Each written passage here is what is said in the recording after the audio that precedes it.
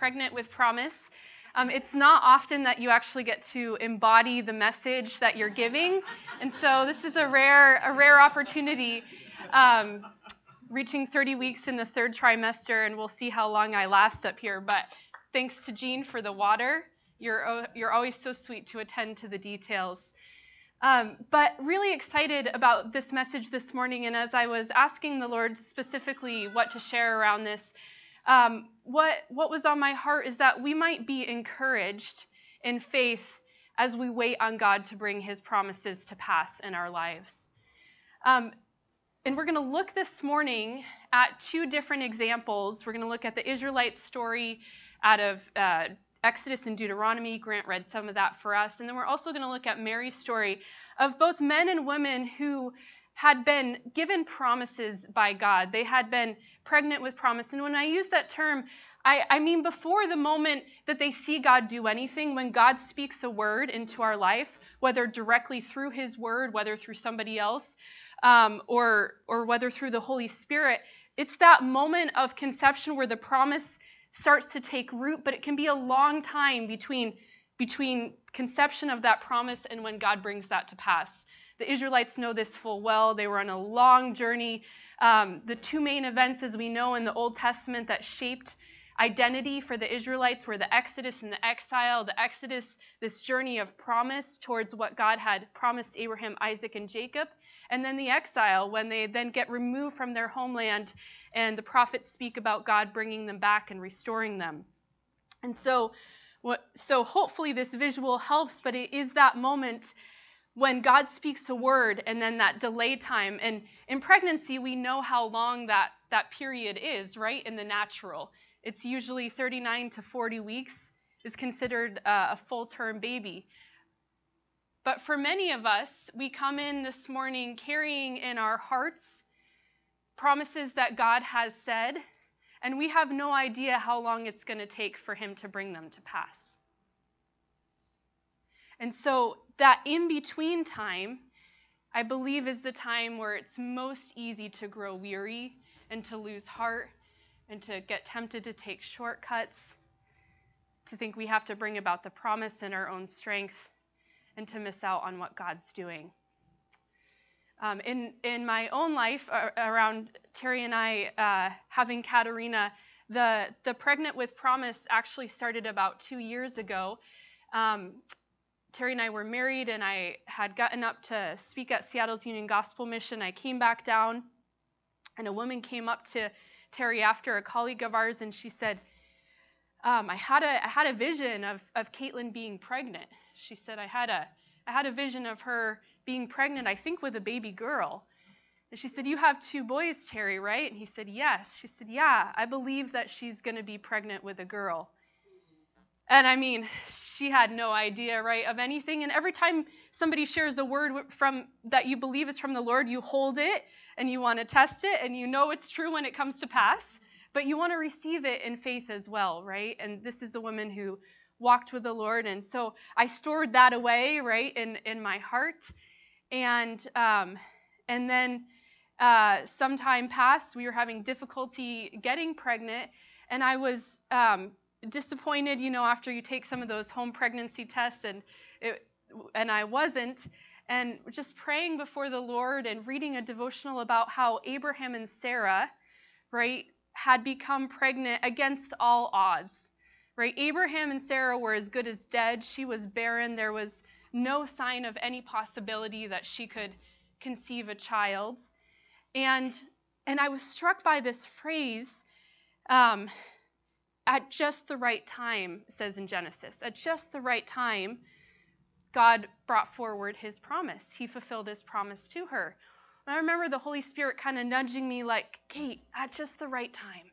At just the right time, And I was open to, does that mean adoption? Are we going to have a baby girl that way? Or, you just hold it before the Lord. But I knew that God was saying, hey, when I speak, I'm intimately involved in your life. Like, this is not an area that is unseen to me. And then fast forward some months later, I have permission to share this story, but we're in a small group, an emotional freedom small group, and we spend time praying for each other. And Ann Plankovich had a very strong sense. We're talking about something totally unrelated. She says, Katelyn, this is really awkward for me to bring up. And it takes risk, right? When you feel like God is putting something on your heart to actually share something with someone else, it takes great risk. And she said, I think we're supposed to pray for you tonight. And we're supposed to pray, some of you were in the room, she said, we're supposed to pray around fertility. She's like, I can't leave this house until we do that. It's just so strong. And I don't want to misrepresent God, but I really think he wants to do something here. And she didn't even know that was something Terry and I were praying around. So they prayed and laid hands. She said, I think there's going to be a baby shower for you. And that word came about 1 year before Katerina's due date. So almost exactly to the date of April 19th of last year was when Anne had that word from the Lord. And so our period was shorter, right? It was like a 2-year period between when God started speaking and then when this little girl came to be. But for many of us, the period is a lot longer, and we have no idea what that gestational period is going to look like. And that's where we can get sidetracked, I believe, all along the way. If you have your Bibles, turn with me to Exodus chapter 6. We're going to start off with the Israelites' journey. Exodus chapter 6, verse 6. So the Israelites have been in bondage in Egypt. They get there, of course, through Joseph and how God works through his impossible situation to raise him up in leadership and to basically save the Israelites when there's famine in their own land. So now they've been in slavery for quite a while, and God promises that he's going to deliver them. So God uses Moses, and he says, say to the Israelites, I'm the Lord, and I'll bring you out from the yoke of the Egyptians. Verse 6, I'll free you from being slaves to them, and I will redeem you with an outstretched arm and with mighty acts of judgment. I will take you as my own people, and I'll be your God. Then you will know that I am the Lord your God, who brought you out from under the yoke of Egyptians. And I'll bring you to the land that I swore, the land I promised with uplifted hand to give to Abraham, to Isaac, and to Jacob. I'll give it to you as a possession. I'm the Lord. Right? So he's promising, hey, I'm going to bring you out. Your situation looks really dismal, but this is a promise that I've already made to your ancestors, so work with me here, right? But then we get to verse 9 and their response. Moses reports this to the Israelites. But they didn't listen to him because of their discouragement and cruel bondage. They didn't listen to him because of their discouragement and cruel bondage. Does that sound familiar sometimes? Like God wants to speak something into our lives, but there's so much discouragement about not seeing him bring things to pass like we thought he would in the timetable or in the way that we thought he would, that the words just kind of fall off of us, right? They don't take, our hearts aren't good soil for them to actually take root.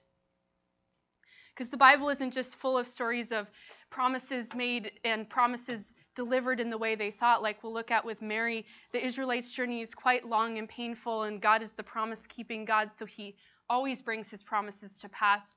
But there's a lot of discouragement that can creep in along the way. Just a quick note personally about this. I felt like years ago, many of you know that I've wrestled with anxiety and so forth, and I felt like years ago God had spoken a word about bringing deliverance in that area and had given me some pictures around healed brains and all of that. Well, so many years had passed, and I had seen some small progress, but I hadn't seen a lot of the big fruit, and so quite frankly, I got discouraged. It wasn't as if I believed that God wasn't able. It's just I didn't really think he would.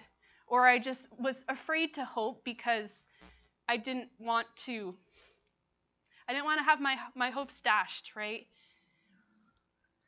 So I'm sitting with a group of women, and Marilyn is here. She said I could share this. Sitting with a group of women, and we're sharing prayer requests, and mine is often prayer for peace. If you've been in a group with me, you know that that's true. And not because I'm trying to just say something easy, but because that's a real felt need every week for God's peace, right? So I share that. We pray for each other. We come back around the next week. And Marilyn says to me, Katelyn, I prayed for you for peace. Did you have peace all week? And I wish that my response had, regardless of whether I had or hadn't, I wish that my response had been full of faith, but it wasn't.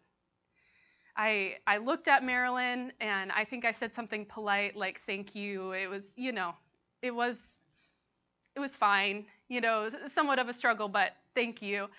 And this is true confession, but in my heart I thought, man, what is Marilyn thinking? I have prayed and fasted. I have done everything that you possibly can around this, and she thinks by praying a prayer for a week, it's just going to be gone like that, right? And the Holy Spirit convicted me, and I had to go back and apologize to Marilyn. Because, see, sometimes we're in a space where we get so discouraged, like the Israelites were, of waiting to see God bring his promises to pass, that we need friends like the paralytic did to hold up, to bring us before Jesus and say, I'm believing on your behalf, right? You can't, it seems like an impossibility in your mind, but it's not for God's. And that God was so proud of you, Marilyn, that you had that heart of faith that hadn't been jaded by just waiting to see God's promises not met in the timeline that we had thought, that you would continue to believe in faith for me. And so it was a great encouragement, and I know somebody in the room has used the term impossibility bucket, and I think I had to confess to the Lord, this is in my impossibility bucket of your promises. And I don't know how you're going to bring it to pass, but I pray that you would encourage my heart and you'd encourage my faith. And I want to get other sisters around who believe for me when I can't believe for myself. Right? Because when we're journeying with God, when we're journeying towards his promises, we're not always going to be strong every moment of the day. And as I read later on, when Jesus is about to leave and he's about to die, and he has this long conversation, as we see John 14 through John 16 with his disciples, and he says, the Holy Spirit's going to come. He's going to guide you into all truth. The world's going to hate you. Your grief's going to turn to joy. He makes all these promises. He tells them what's to happen, right? But he says, I'm doing this for a couple reasons. One, so that you may believe that when what comes to pass, that you may believe that I am he, and that you won't be led astray, and that in me you may have peace. Because this world you're going to have trouble, but take heart, I've overcome the world. Right? So God is all about covenant relationship, lasting intimacy with his people. And you can't have that without promises, right? You can't have that without commitment. And so God is making these commitments, these covenants, that they may have security in lasting relationship with him, and they may know what's to come, that when it happens, it may grow their faith, and they may not be blindsided by the struggles along the way. So the Israelites go on, and if you have your Bibles, we're going to jump to chapter 13.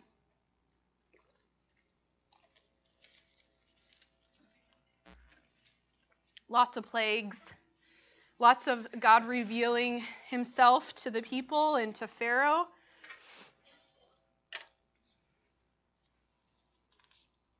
And they're finally on their way, right? We got out of the path of my feet are stuck in the ground in disbelief, and they're on the move. And let's pick up in verse 17. So when Pharaoh let the people go, so now they're on the route, God did not lead them on the road through the Philistine country, though that was shorter. For God said, if they face war, they might change their minds and return to Egypt. So God led the people around by the desert road toward the Red Sea. The Israelites went up out of Egypt armed for battle. Okay, is anyone else uncomfortable with this verse? He didn't lead them by the straight path, right? The straight path to go to the promised land would have probably been about 200 miles to get from Egypt to the promised land. That could have taken like 14 days. I mean, there's 2.4 million, 2 to 3 million people. That's a lot of people to trek across, 200 miles. But God specifically doesn't take the short route. And yet his promise hasn't changed to them. When God lets the people go, he didn't lead them on the short route because he said if they face war, they might change their minds and return to Egypt. So he takes them through the desert. Does anyone else feel like that sometimes when God makes his promises and then you're like in the desert and you're like, hey, wait, did I hear it wrong from you, God? Is your promise no longer good? What's going on?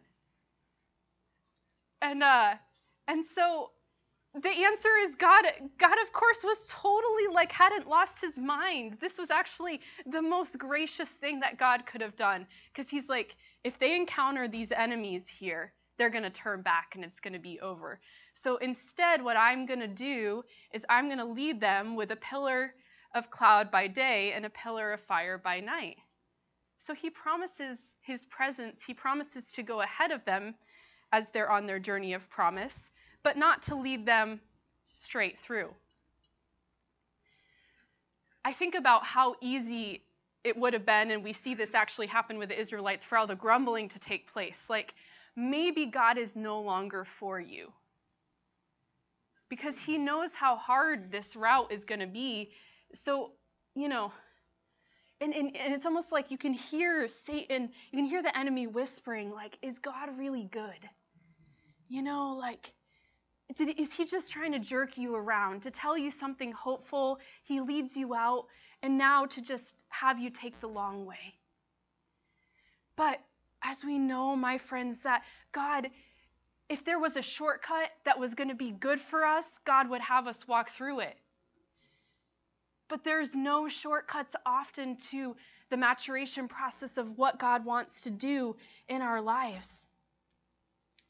Right? Because he knew that their ultimate end would be worse if they faced war and turned back than if they faced trial after trial and trial, and they saw God show up time and again through manna, through quail, through provision from water coming out of a rock, right? All these miracles that by the time they would get to the promised land, they would know more about who God was and who he was for them than if they had just taken the short route. I got to thinking about how sometimes it seems like it's easy to say that God's delays are God's discipline or God's disapproval, or just because of our disobedience. When actually, I think often God's delays are by design. They're for our development. There's something specific that he's working in and through us that show us his heart and his character that we would have missed had we just taken the shortcut. And so it's so important to know this and to know God's word around this so that the enemy doesn't come in and tell us lies of shame. If you had more faith, it would have been more direct. It would have been faster. It would have been easier. He would have taken you by streams, luscious streams. Not only did he not take you through the direct route, but he took you through the desert. Right? But to say no, when Pastor Dave preached on Lazarus in the resurrection, there was a delay. That was by design. Right? And if you didn't hear that message, go back and listen to it. But it was by design because God had a purpose that he wanted to fulfill, not just in Lazarus' life, but in the witness of revealing who he was to everybody around him that they wouldn't have seen otherwise. So rather than saying, God, what are you punishing me around? God, what might you be preparing me for that you're not having me go the most direct route right now? But about a month after Egypt, they're still in that spot, unfortunately, where they're wishing they had died. They have grown weary and lost heart. And they say, if only we had died by the Lord's hands in Egypt. There we sat around pots of meat and ate all the food we wanted, but you have brought us into this desert to starve this assembly to death. So that's chapter 16, verse 3, a couple chapters later. So it's almost as if without keeping God's promises in front of them, they're satisfied to live life without God, without his presence, and without his promise. Does that make sense? So if all we see is the natural and what's in front of us and discouragement, then it's so easy to just become satisfied with life apart from what God has said he's going to do. And it doesn't just have to be like really huge things in our lives, like family or health or things like that. It can be God's promises that he's given us in his word around never leaving us or forsaking us, around working all things together for good, around him delighting in us, rejoicing over us. God's gracious, and they keep journeying on, and we get to Exodus 23, a little more of their story here. And this is actually the same kind of retelling as the Deuteronomy passage that Grant read for us. Two accounts of this story. But they're at Mount Sinai, and they've gotten the promises of God. They have the 10 Commandments. And then God says something really, really interesting. Basically, like, I'm going, Exodus 23, verse 27, that he's going to go ahead of them, send terror ahead of them. And then in verse 29, about their enemies in the promised land, I will not drive them out in a single year, because the land would become too desolate and the wild animals too numerous for you. Little by little, I'll drive them out before you, until you have increased enough to take possession of the land. Oh my goodness. I mean, isn't this crazy? I don't know how many times you guys have read this before, but when I read this in Deuteronomy, I was like, this is mind-blowing. God is saying, I've made a promise. I have the land for you, but I'm not going to destroy your enemies all at once. I'm not going to do it in a single year. I'm going to do it little by little. It's the same thing that Grant read, except it doesn't say a year. It says little by little. Why? Because the wild animals will become too numerous. This isn't like hyperbolic language. Literally, I mean, one commentator that I read was talking about how, when you go in to possess a land, and there's a lot of killing, there's a lot of dead bodies. Literally, the wild animals could come and overtake the land, right? Unless there is, you're taking it piece by piece, and you can kind of contain the wild animals from overtaking the human beings at this point.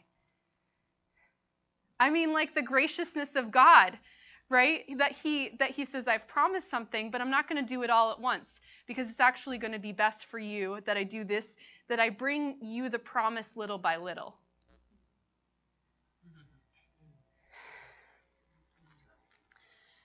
That is so encouraging to me in areas where I'm still waiting on God, right? That little by little is part of God's design and part of God's grace. And I think about in my own life, if God can do anything he wants, right? He could snap his finger, speak a word, and he spoke words and all creation came into existence. And in the area of anxiety, he could speak a word, it'd be done forever, And maybe he will, and he's spoken additional words recently around deliverance that I believe he's going to bring to pass. However, I wonder if God immediately delivered us and brought his fullness of promise immediately to everything, if we wouldn't have the tools developed along the way to be able to sustain that change and some of the healing. That there are things that we learn and process of wrestling with the Lord, of bringing things before him, that not only help for our freedom, but help others break free down the road too. That the most gracious thing that God could do in our lives may not be the quickest miracle answer prayer of whatever we're asking him around, but a process that he's working out in us. I get up often to use the bathroom in the middle of the night. It's no surprise. Poor Terry, I don't know how he sleeps. But I've been struck almost every time I get up, it seems like Katerina's growing. I just feel like she's pushing out. And I don't know if it happens more at night or in the day, but I notice this at night. And I was thinking last night, I was like, wow, it's like the growth happens so small that like I can't look at myself and say, from one night to the next, she's grown. But I can feel that something's happening.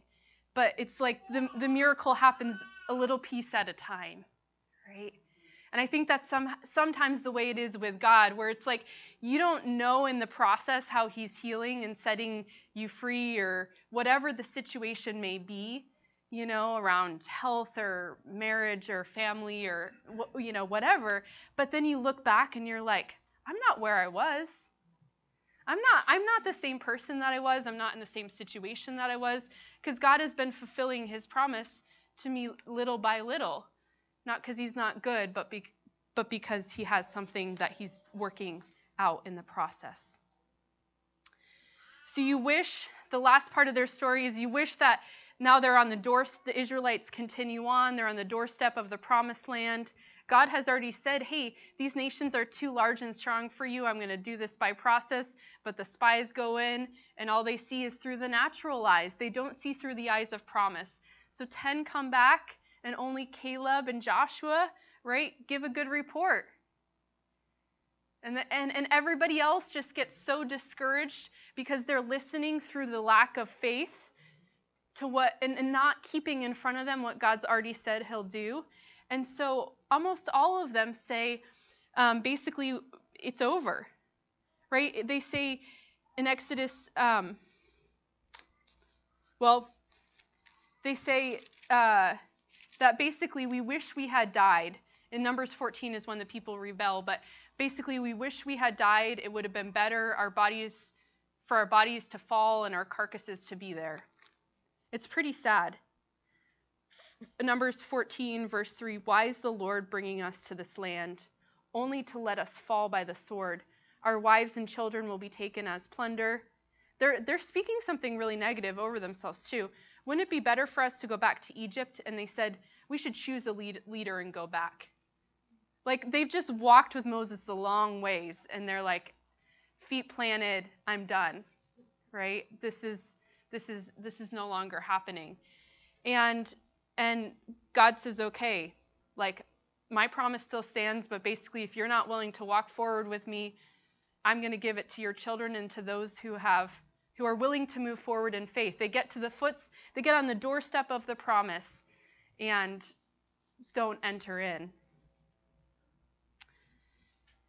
This is an upsetting passage, and Matthew Henry, one of the commentators, says, disbelief of the promise forbids the benefit. Those who despise the pleasant land should be shut out of it.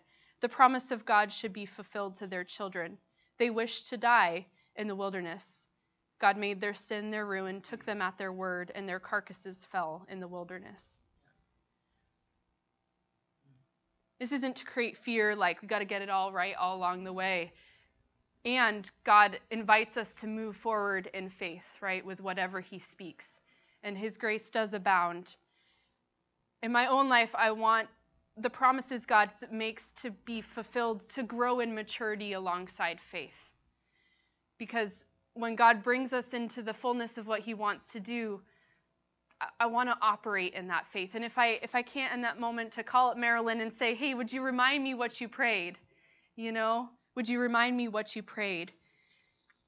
Because every stage of what God is doing in the process is so important. For time's sake, we won't get into all the stages of pregnancy and what happens each week and every trimester. But you'll know, if you've walked with any woman who's been pregnant before, that shortcutting the process is actually not good, right? That even though a baby could be born at 24 weeks now, and even earlier, 21 in some days is what I've heard most recently, and live, there's reasons why God has set out, ideally, 39 to 40 weeks, because those last weeks, the lungs continue forming and the vision keeps developing, and so we want to get to the point of being fully mature with the promises God has made, that we continue to move forward with him in faith. Are you guys good for a few more minutes? Okay. Is it hot in here, or is this just... No, it's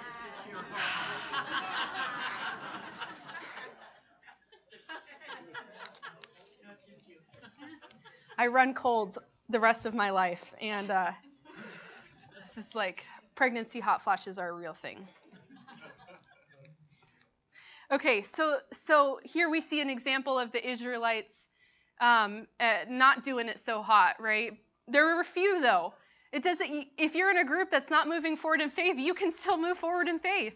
I think that's what's so encouraging about the story of Caleb and Joshua, right? They believed God, they saw through the eyes of promise, and they kept moving forward. And then fast forward to Mary. You know, she's about Janice's age when the angel Gabriel comes and visits her and says, you're going to be with child. And if you have your Bibles, let's look at Luke together.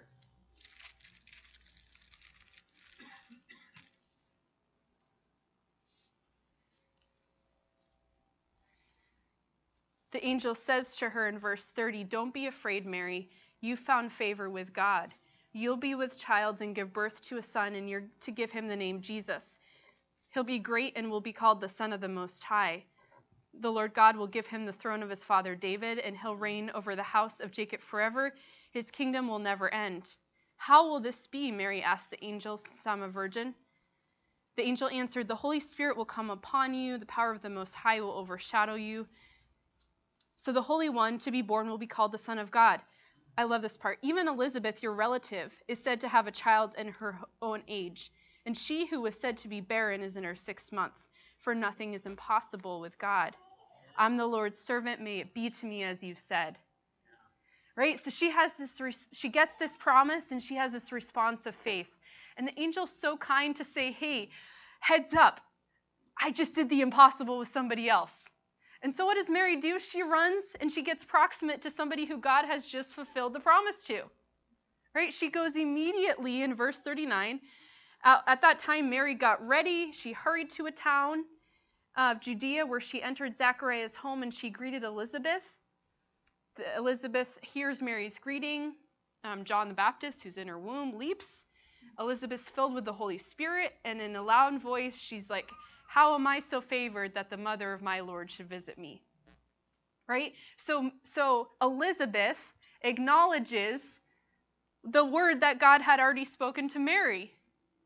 Now Mary had every reason to run away from God because she's at risk for stoning, honestly, at this point. Right?